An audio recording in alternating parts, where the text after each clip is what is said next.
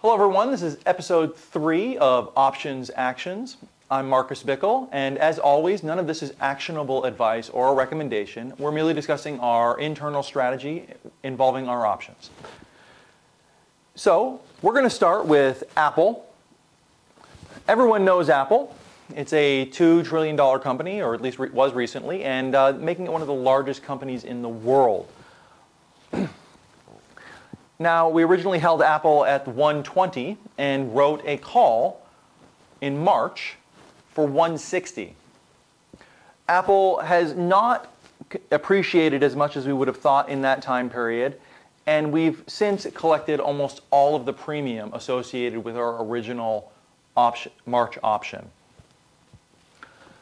So we're looking to roll still into March, but down from 160 to 140.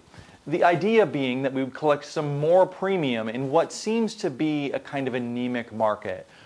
We've had a couple good days to start the year, but overall, the market still seems to be on a relatively kind of downward or leveling off period. So we're going to kind of retract our bullish stance, lower our strike price to 140, but maintain the date of March. And that's what we're looking forward ahead, and that is Option Actions. I'm Marcus Bickle, and please remember, none of this is actionable advice or a recommendation. Have a great day.